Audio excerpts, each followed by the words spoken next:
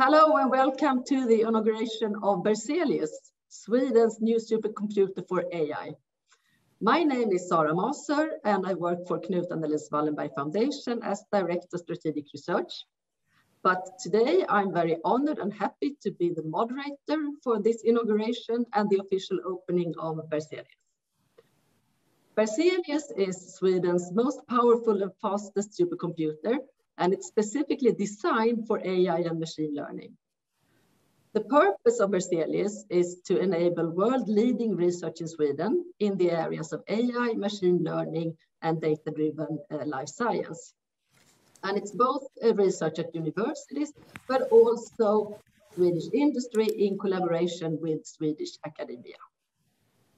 Berzelius has been made possible by a donation from Knut and Wallenberg Foundation of 300 million Swedish crowns or 29.5 million euro. And the donation has been given to Linköping University and the National Supercomputer Center there. The supercomputer has been built with our partners, Nvidia and Atos.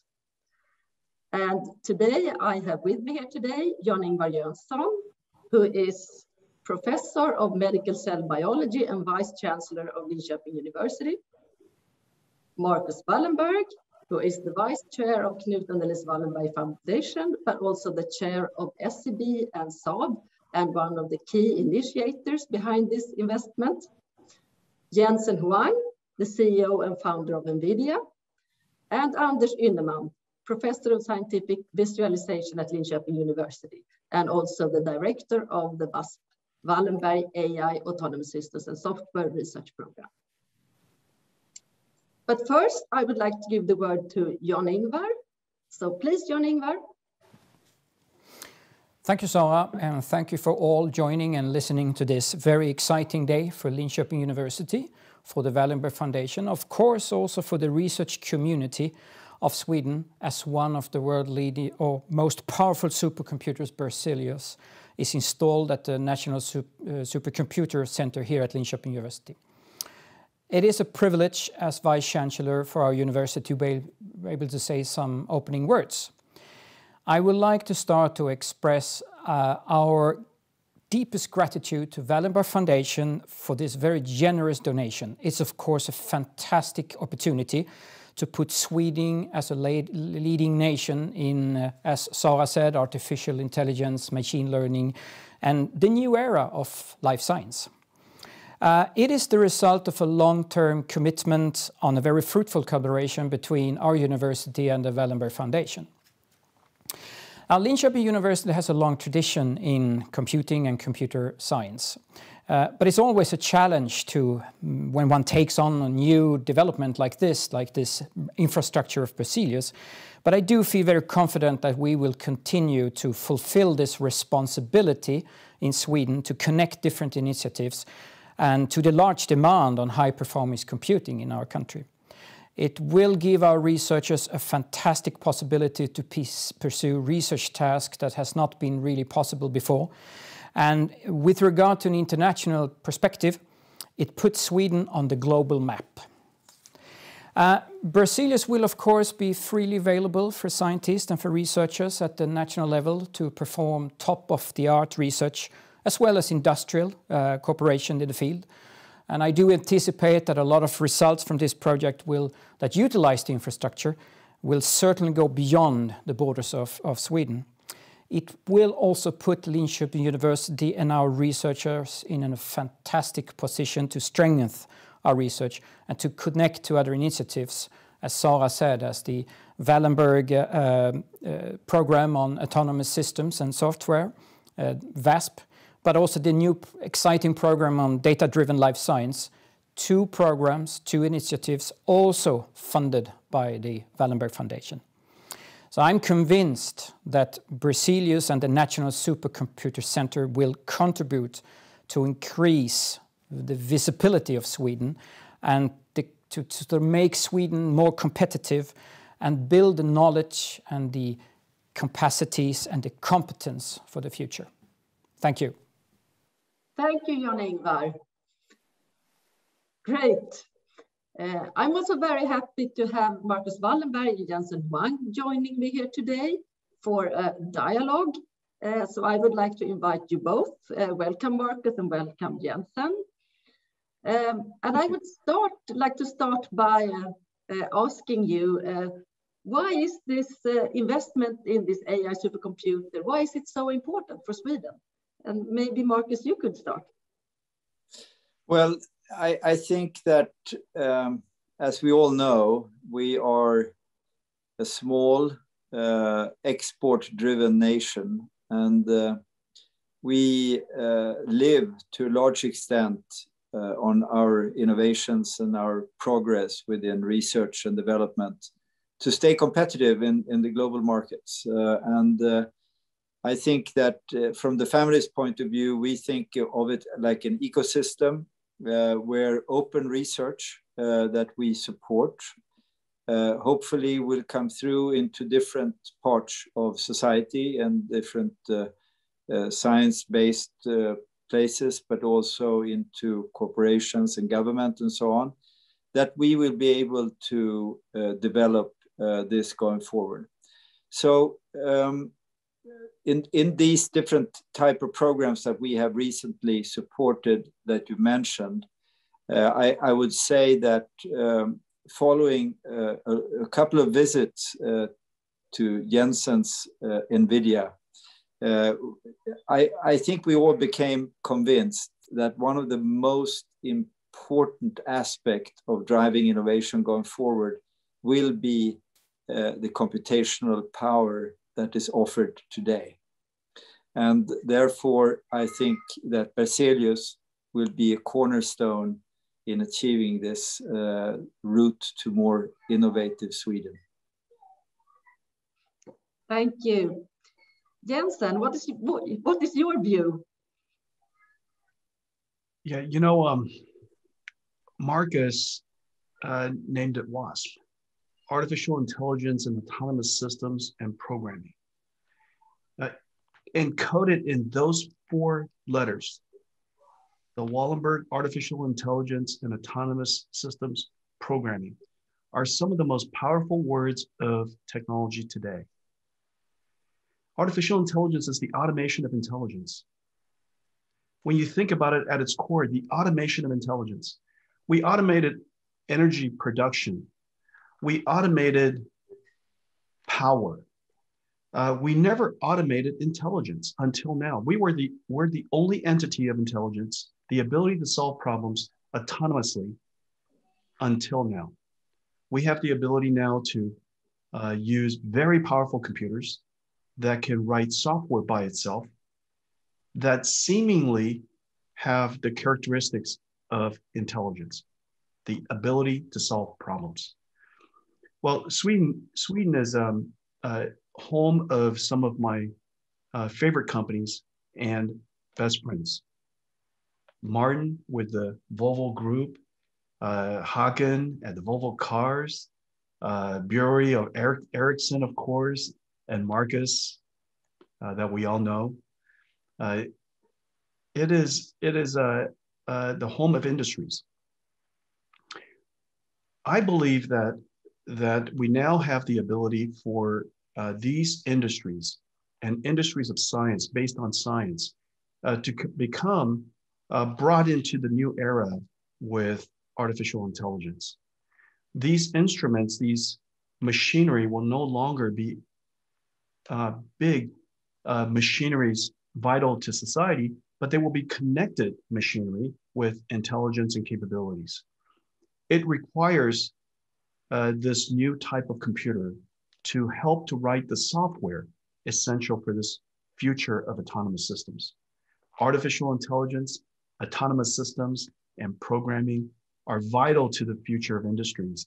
And I'm just so delighted to see that Wasp, with its vision and its commitment to Sweden and to the advancement of science, made this incredibly visionary and generous donation. Thank you, Jensen. And Marcus, what is your view on why this collaboration between industry and academia is so important? Well, I come back to the nature and the situation that we live in the Swedish society. We to a very large extent, have built up a way of working around what we call the triple helix, which basically links academia, business, and government into a cooperating unit. And I think the Berzelius computer will very much have the signal of exactly that. And we now head into the world which Jensen was outlining, and it's a door being opened to us, and it's now up to us to really do exactly what Jensen is pointing at, to really enhance our own capabilities, to advance research and development going forward, and in turn innovation. You know, in every phase of science, Marcus, there was an instrument that was essential to advancing that science.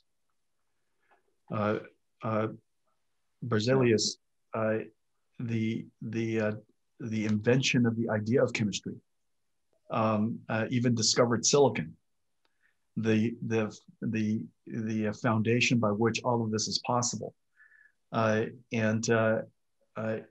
At every single generation, they had their instrument of science.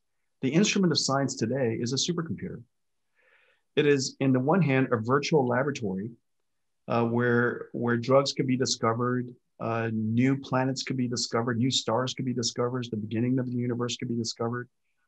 It is also a computer science collaborator, because for the very first time, this computer can write software, and write software that we can't possibly write, because it's able to study so much data, and it has the necessary algorithms. If running on a supercomputer could help us solve problems we couldn't do before.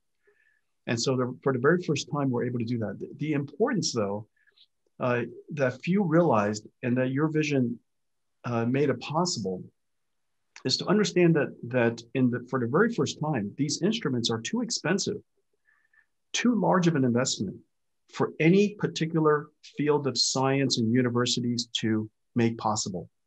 And yet every field of science needs this instrument. And so someone with vision and generosity had to come and make that instrument possible for all of these scientists to be able to use.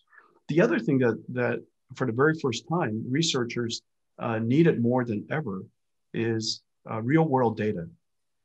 And that real world data is really only available in industry, whether it's in transportation, robotics, it could be in entertainment, it could be in the field of medicine.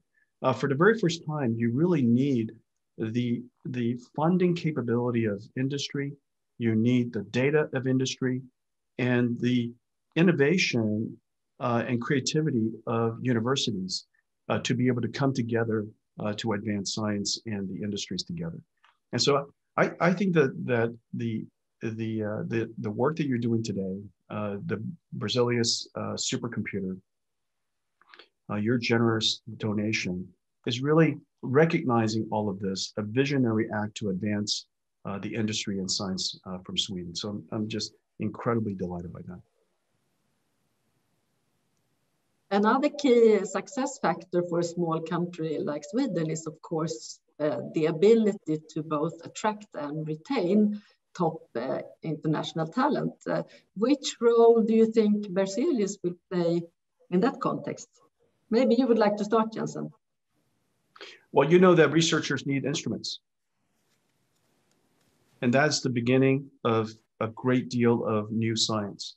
Unless you have a large Hadron Collider, the particle physics would have a very difficult time advancing.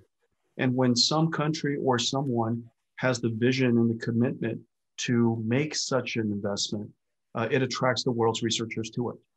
The same thing with the square kilometer array. You need to have these instruments of science in order to break new ground. And Berzelius is a new instrument of science Within this supercomputer, the future of life sciences will be discovered. The future of computer science will be discovered. The future of robotics and artificial intelligence will be discovered. And so it starts with incredible instruments, and today is a very, very big day. And Marcus, what is your view? Well, I you know, one big reason why I think I've been convinced that this is the right way to move is actually a couple of conversations I had with Jensen about the fact that the supercomputers at Nvidia, if I understood it right, actually attracted a number of some top scientists. And I think that what you've been doing in the Wasp program in attracting a number of top talent, professors and PhDs, et cetera, from all over the world, here is an instrument for them to use. And I think we have to set the foundation right for them to be as productive and innovative as they ever can. And here we go. So I think this is my view. Thank you. And then one final question to both of you. As you know, the purpose of the foundation, the Wallenberg Foundation, is to be landsgagnelig, which means for the betterment of Sweden.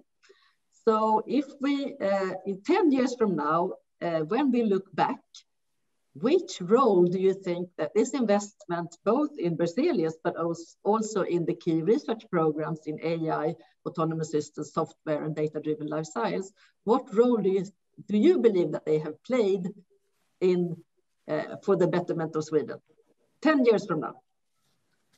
Maybe you want to start, Marcus. I'm optimistic. I think these platforms will really add to the knowledge and bringing the really top people into these programs. I think they will do fantastically good. They will cooperate with other groups around the world. Then I think one of our biggest challenges will be to translate this into useful projects, products, and services going forward. Yeah, that's you, Jensen. It is always so inspiring to listen to Marcus and talk to Marcus. Leaders create the conditions by which other people could do groundbreaking work. And what Marcus has done today and what Wasp has done is to create the conditions by which Sweden could be at the forefront of technology, that Sweden could be at the forefront of discovery, that Sweden could be at the forefront of this new breaking field in computer science. There's no question in my mind that in 10 years' time, whereas today's industry-leading Swedish companies are characterized as industrial companies, will in 10 years' time all be technology companies. Volvo will be a technology company. Haken will make it so. Volvo Trucks will be a technology company. Martin will make it so. Ericsson will be a technology company, no longer just a telecommunications company. Yuri will make it so. The researchers that will be attracted to Berzelius will enable this ecosystem, the Swedish ecosystem, to transform itself from a technological leader, from an industrial technology leader, to a technology leader, period. And it starts with, of course, the most important technology of today, which is artificial intelligence and software. You now have an instrument that can enable amazing software to be written. You now have an instrument that could collaborate with researchers and scientists to help them write software that no humans could before. And I have every confidence that in 10 years' time, Sweden would have been transformed. And we would look back 10 years from now and realize today was the day. And we would have realized there was Marcus's vision and his commitment to Sweden that made it possible. Well, I think I'd just like to end and say that Jensen, thanks a tremendous amount to you for your vision and your support in putting this together. It's been extremely useful, and I know from the foundation side how much they appreciated the support of you and your team. Thanks. Thank you, Marcus. It has been such a great joy. It's wonderful to see this happen for Sweden, and it's wonderful to see great leaders like yourself do this. And thank you from me. It has been fantastic having you both joining me here today. Two of the key persons behind the Berzelius supercomputer. So thank you, Marcus. Thank you, Jensen. And I am for sure looking forward to the coming 10 years. Thank you. Jan, Anders, congratulations. Congratulations. Do good. Thank you. And now it is time to invite Anders Ynnerman to give the perspective from the researchers on the investment in the Berzelius supercomputer. So welcome, Anders. Great. So thank you very much, Sara, for the opportunity to say a few words on behalf of the potentially extremely large user community that we have in Sweden of this resource. So a big thank you to the foundation for making this possible, for Nvidia to putting up the effort in terms of the hardware, and to Linköping University for hosting the system for us for the future. We are really seeing a change in the way that we conduct science. And how we interpret the results coming out. And to some extent, I dare say that even the nature of human insight is to some extent changing. And this is sort of the new endeavor of mankind to really understand the universe that we live in a new way with the help of artificial intelligence and the power that it's giving us. Now, looking at the perspective from the potential users, we have the people who are developing the new machine learning algorithms, the algorithms that will enable research into so many different domains. We really need access to high-end resources to be able to conduct this research in a competitive manner. So, so for this community, the growing and emerging community in Sweden that are relying on machine learning resources, this is going to be an invaluable resource that will empower them and make it possible to be really at the cutting edge of machine learning and artificial intelligence research. So that's one of the huge beneficiaries of this installation here. And I know that the community has been waiting for this resource to come online to be able to attack those real world problems that we're talking about here. In fact, if we're looking at the community, if we're looking at Wasp, for instance, as one of the main stakeholders in this, we are looking at currently about 300 PhDs, and a large fraction of them are either developing or deploying machine learning algorithms in their research. And you know, our goal is to, by the year 2030, we have had 600 PhDs going through our system. And this is going to be a game changer in the way that Sweden competes on the international arena in this domain. Now, going beyond Wasp, we're also seeing how we can enable collaborations with other scientific domains. And I see this, the infrastructure that we are providing now, the platform is the vehicle that will make this possible. There was mentioning of the data-driven life science initiative, where we're seeing those real-world data problems are appearing there, when we really need access to the possibility to store, to transfer and process these enormous amounts of data. And you know, that brings me to the current system, to the machine. For a person like myself, a computing person over the decades, looking into high-performance computing for so many years, looking at the performance of this machine is mind-boggling.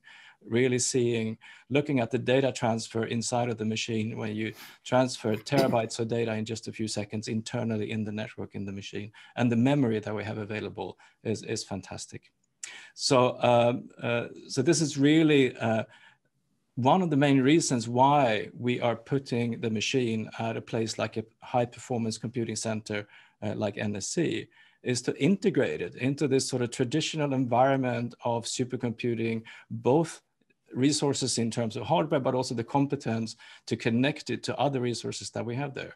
The memory, the storage hierarchies that are existing, the other resources in traditional high-performance computing.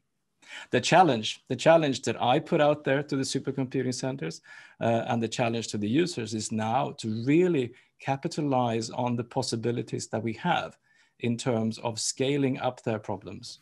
Because we have been living in a world where we had small scale use of machine learning, exhausting single GPUs. Now we have hundreds of them available. And this is a challenge for NSC as an organization to support the users in doing that, but also to the users to think big, to think large and think big data, because now we can actually deal with that data for them. So looking at it from that perspective, NSC is a perfect choice for us, and Linköping has the experience of providing production level capabilities to the high performance computing community for many, many years over the decades. So I'm really looking forward to seeing this machine coming online. I'm also looking forward to the collaborations that will be spawned around it with Nvidia, with our partners, and see where that can bring us in terms of knowledge transfer and looking at the technology development together and the application that we see. So once again, on behalf of all the potential users of this amazing machine, thank you very much for providing this resource to us. Thank you, Anders. It's great to hear your enthusiasm for the future with this investment. As I said, we also have a second partner in the building of Berzelius, and that's Atos. Unfortunately, Pierre Barnabé, Senior Executive Vice President and Head of Big Data and Cybersecurity Division at Atos, could not join us here today, but he has sent us a video. So let's listen to Pierre. Dear all, this AI supercomputer is a result of a long journey involving research programs, universities, Nvidia and Atos, to define the best solution for AI research supporting programs such as Wasp and others. Atos has a long history in deploying, installing and supporting large HPC and AI supercomputers. It's important for Atos to integrate efficiently the Nvidia technology and provide a turnkey solution for AI workloads, including specific features for artificial intelligence through the Atos Codex AI suite, or for security through customized solutions. Based on such approach, the Berzelius supercomputers is the largest AI platform deployed in Sweden. It will become the fastest supercomputer in your country and will join the top 500 in June. Expertise is also key to collaborate with our customers. This is why Atos is also committed to support with Nvidia the AI Swedish ecosystems. The configuration should allow shortly Swedish end users and developers to start running their AI simulations on this DGX SuperPod. Thank you.